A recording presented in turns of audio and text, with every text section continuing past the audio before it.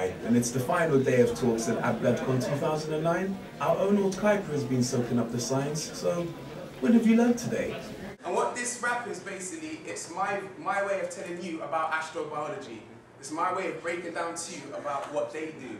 Up until the 1920s, everyone thought the universe was essentially static and unchanging in time. Then it was discovered that the universe was expanding. The questions I would like to talk about are: where did we come from? How did the universe come? Are we alone in the universe? Is there any life out there? What is the future of the human race? Some of the biggest questions that's ever been asked. If you know where life's going, can you tell where it starts? We've been on Earth for many years and we are still producing answers as time passes. Collective knowledge advances, we set targets and raise hopes for the future. With mathematical modeling on a computer, brings statistics to make it hard to dispute the length of time it took life to evolve here.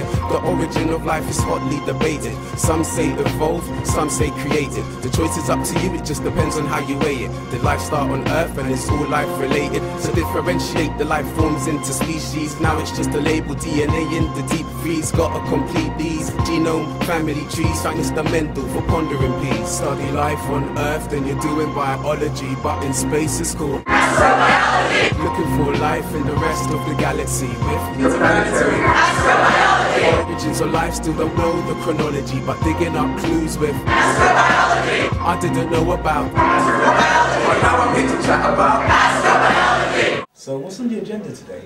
I believe that this nation should commit itself to achieving the goal, before this decade is out, of landing a man on the moon and returning him safely to the Earth. Parental discretion is advised.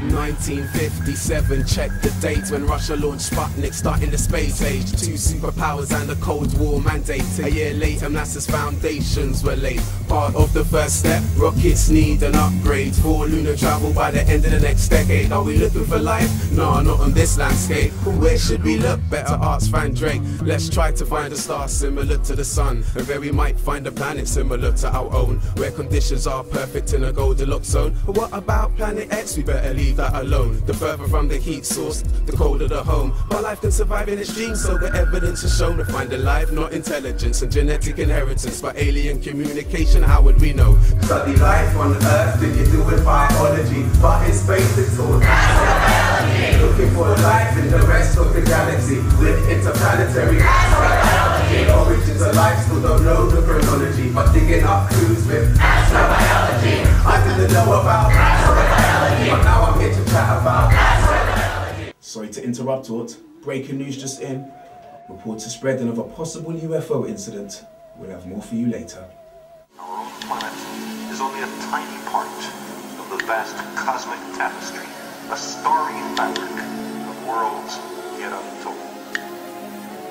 Those worlds in space are as countless as all the grains of sand on all the beaches of the earth. Each of those worlds is as real as ours. Countless worlds, numberless moments, an immensity of space and time. For millennia, we dabbled in astronomy, monotony for some, but still the mind is always wondering. Searching for extraterrestrial intelligence. We listen to radio, but the signal stays silent. Only alien I've seen is in a science fiction story, in an alien autopsy or some other type of movie. So look for the biology, not the mythology. It's eyes into space for some astrobiology. Use methodologies to determine the distance to stars and how hot they're burning. But when I say Doppler, I'm not speaking German. I'm referring to a shift in the light spectrum.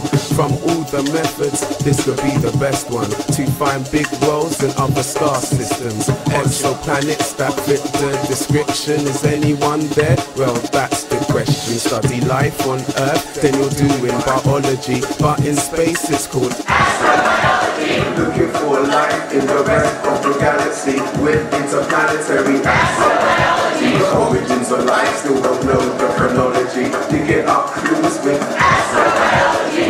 I didn't know about astrobiology, but now we're here to chat about astrobiology.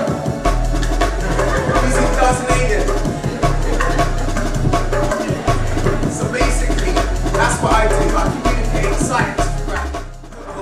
enjoyed it. We understand a bit about astrobiology. Got any questions? Ask these guys.